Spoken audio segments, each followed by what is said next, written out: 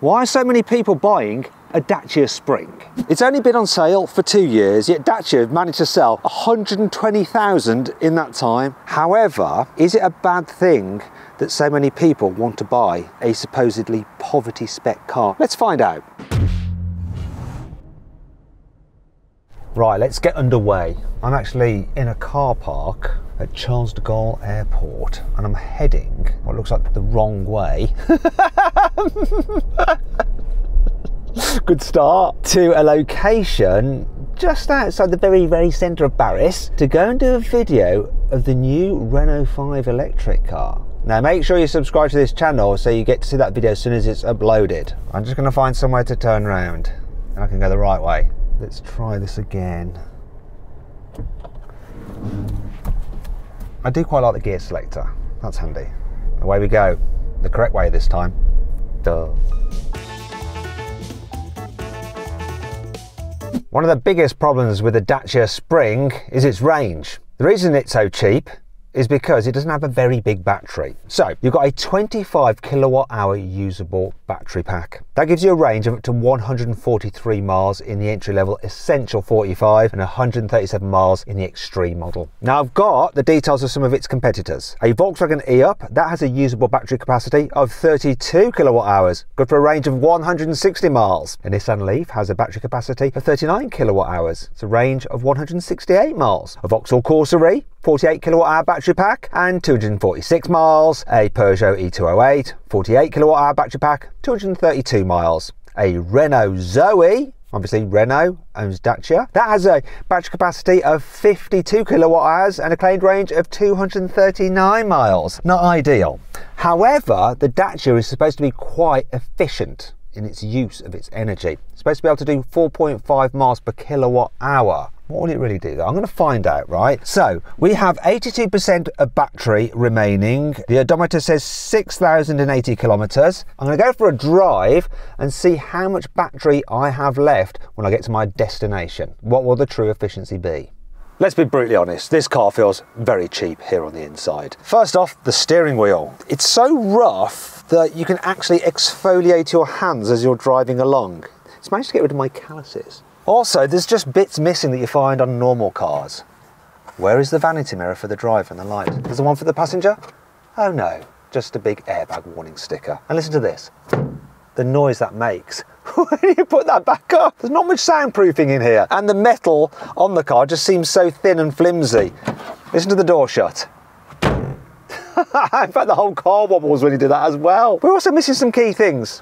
Where's the cup holders? There's no cup holders. There's a distinct lack of money gone into the development. For instance, if someone had spent time developing and testing this car, there's no way they'd have put the USB input up here because look, when you have your cable, you want to plug your phone in, this happens.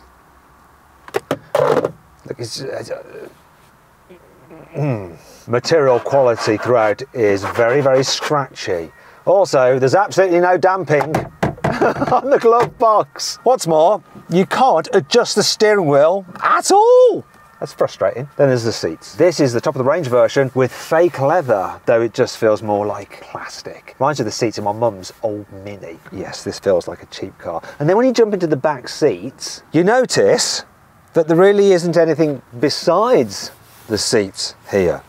No door bins, no armrest. In fact, the seats don't even appear to split, they're just a single bench, look. While we're at it, let's just test some more door shuts, so come on. Listen to it from the outside. But this is the worst bit. Listen to this. Look at it! Look at it shake! Yes, it is a bit poverty, isn't it, this car? Or maybe it's just cheap and cheerful. The Dacia Spring has pretty poor performance. The entry-level car has just 45 horsepower and takes 19 seconds to get from 0 to 60 miles an hour. This model, the range-topping version, is called the Extreme. but the performance is anything but.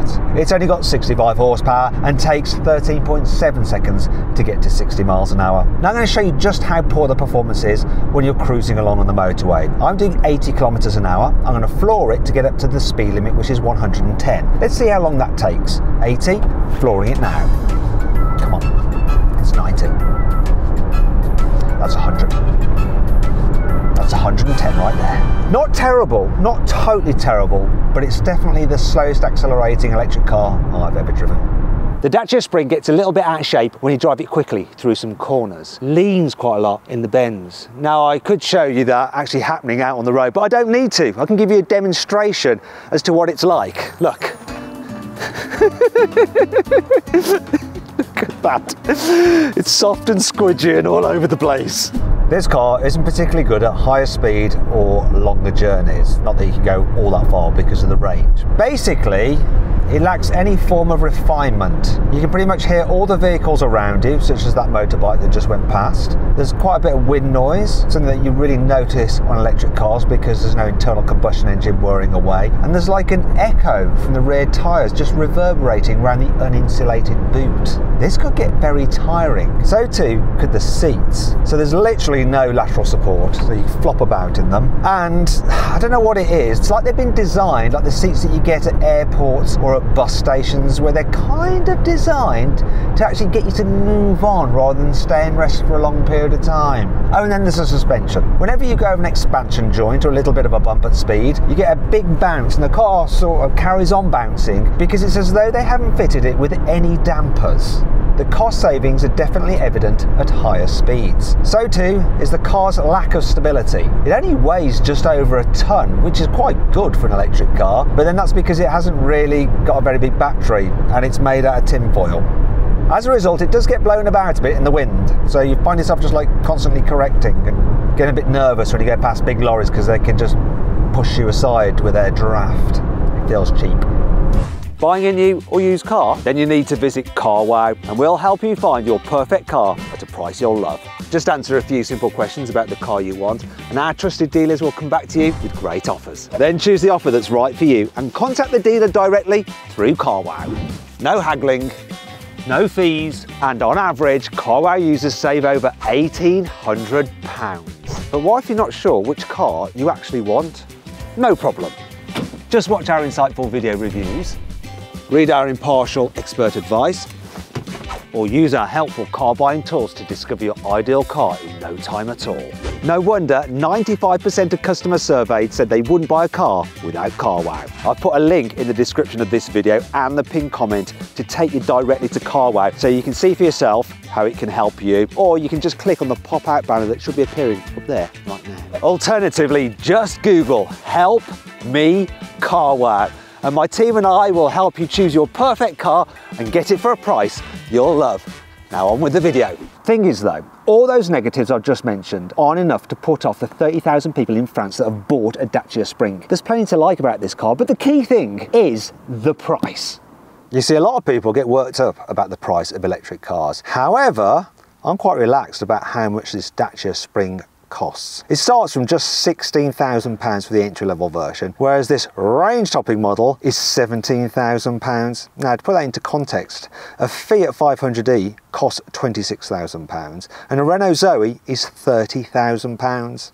The Spring is super easy to drive around town. I mean, it's perfect for places like Paris. Visibility is good, decent view at the windscreen, decent windows, decent sized door mirrors, decent view at the back as well. Another thing is, the suspension is all soft and squidgy, so it's okay over speed humps, over manhole covers, over holes like that in the ground, like that, there we go. And one of the great things about it, being an electric car, it has a very good turning circle. It's just 9.5 meters. The only other car that you can buy right now, which I think has a better turning circle, is a Citroen Ami. Want to see it in action? Here we go. I'm not supposed to turn around here, but I don't care because I'm a Brit abroad. Wait a minute, I'm not so sure about that.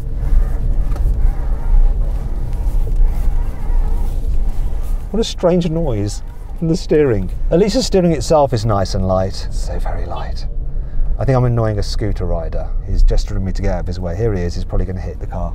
Hello, hiya, you're right. Sorry, British, therefore an idiot. And you know what? If I'm being perfectly honest, this car has all the kit you really actually need. Well, apart from the aforementioned vanity mirrors. I've got an infotainment screen there, and it's got Apple CarPlay and Android Auto. And yeah, I know I moaned about this cable, but you can get something called Android Auto Wireless, and it'll just, you know, you can stick a little box there, and then you can connect your phone wirelessly. I've got air conditioning, great. I've also got cruise control. I have a reversing camera and all-round electric windows. I'd say I'm good. Considering this car is just 3.7 meters long, there's actually an all right amount of space here in the back. Headroom, yeah, it's all right. You might think knee room, oh, that's terrible. But it's not as bad as you think, because this car's cheapness actually pays off here in the back. Because look, as this is quite flimsy, I can jab my knees like that into the back, so people with really long legs will be able to get away with that. Also, unlike in some other electric cars, the seats are quite high from the floor, so you don't feel like your knees are up around your ears. And the seat base is quite deep, so there's plenty of under thigh support. And the front seats are raised up slightly, so you can put your feet underneath the seat in front to stretch out a bit more. For a small and very inexpensive car, the Dacia Spring is surprisingly practical. The boot capacity is 290 litres. By comparison, a Vauxhall Corsa E's boot capacity is 267 litres, and that car costs almost twice the price of this. Another great thing about the Dacia Spring is that because it's so cheap, I don't really care so much if it gets damaged, because it's not expensive to fix. In fact, I wouldn't bother repairing it. Probably suited some dents in it. It's very French. A dented car, look like a dented van. That's so French. No offence, French people, but you don't really give a about the condition of your cars. The Dacia Spring holds its value really well, especially for an electric car. After 1 year, it will only have fallen in value by 20%. So if you pay 16 grand for one, it's going to be worth about £12,000. That's about twice the price of my watch. Seems amazing value. To put it into context, a Renault Zoe costs new from around £30,000, but will only be worth about £15,000 after 1 year. That's 50% depreciation. This Spring is very, very tempting. Okay, so I've arrived at my destination. Let's see exactly how much energy I've used for how far I've gone. So the odometer is reading 6,108 kilometers, so I've done 28 kilometers, and the remaining battery is 68%, so I've used 14% of the battery.